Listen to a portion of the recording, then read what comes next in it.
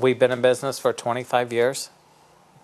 We were in Woodstock for 15 years in 2 different locations there, and this would have been our 10th summer here at this location.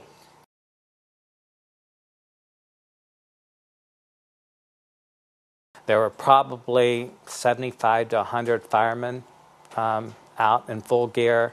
I don't know how many fire chiefs we saw from all the different departments. The police departments, the detectives were right on scene because it looked pretty much right away that this had been an intentionally set fire. Professional firemen were here and just had to let them do their job and just hope and pray that when it was finished that we would have something salvageable. But then you look at this and it's, as you can see, it's all gone. The whole kitchen and all tile floors was white and spotless. You could eat off this floor. And look at this.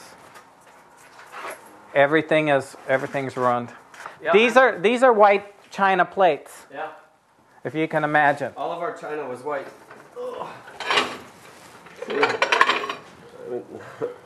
The detectives on the job did a great job. They were able to get information and then put all the facts together, and were able to apprehend all 3 suspects and get signed confessions within 28 hours. It's quite possible that they might get off on probation because of their age, and they have no serious priors, and because of the crowding in the system. And that just blows me away when you look at what they've done to our life and what they've taken away from us. And our employees' lives and the customers that have been following us for 25 years now. You know, we love this location, you know, and right on the river. The reason we left Woodstock to come here was because of the river walk, and this was the prime location. And yeah, it still will, whatever happens to the property, it's going to be a cornerstone of the river walk. So our heart and soul was in our work,